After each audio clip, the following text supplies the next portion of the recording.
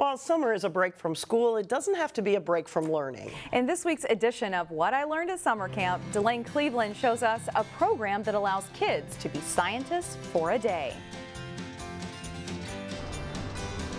And this is a sedimentary rock here, if you want to pass that around. It may be June, but that doesn't mean schools are empty. So you can see this right here. In fact, there's some serious learning going on in this Maple Grove classroom, mixed in with a bit of fun. Most of the things we do are hands-on activities because science isn't done by reading books, it's done by getting your hands dirty. Adam Hesch is a scientist from High Touch High Tech of the Twin Cities. His company is leading this Scientist for a Day summer camp. And it started about 2 years ago with a mission to create more scientists around the world and to get kids interested at a younger age. There you go. This 4-day camp focuses on a different area of science each day. Did you find it? On this day, the topic is geology, so the kids literally get their hands dirty while searching for rocks buried in sand. Yep. Hesch refers to his teaching method as edutainment. Because that seems to be how kids are learning these days, through entertainment while being educated.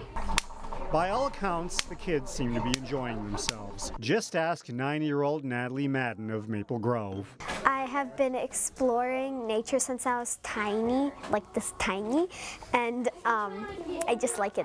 I just like science. All right, take about another minute. MADAN is one of several girls taking part in this summer camp, and she's on a mission to prove the doubters wrong. Science is awesome, and girls can be a scientist, which some people don't think is possible. Find 3 of your favorite gemstones. Hesch says that one of the most positive experiences he's had while teaching these classes is seeing just how much the female students get into it. That's one of the biggest things that's lacking in the science world, is a huge female component. And sometimes I have classes where it's nothing but girls, and it's awesome. Yep.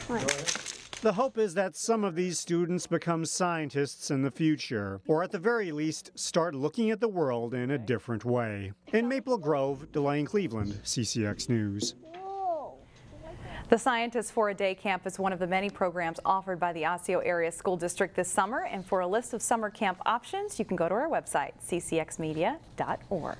I like that. No one's going to tell her she can't be a scientist. She can be a scientist. You go, girl.